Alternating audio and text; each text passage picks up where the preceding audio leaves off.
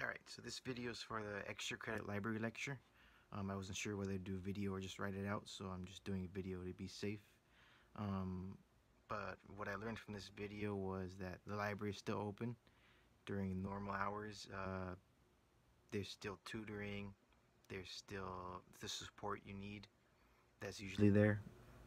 The library has databases you can go through. One that we learned in this one was Credo Reference, which has a lot of information from various sources. And you told us that we can't use magazines as sources. And from Credo, you can send yourself citations in MLA, APA format to use in your papers.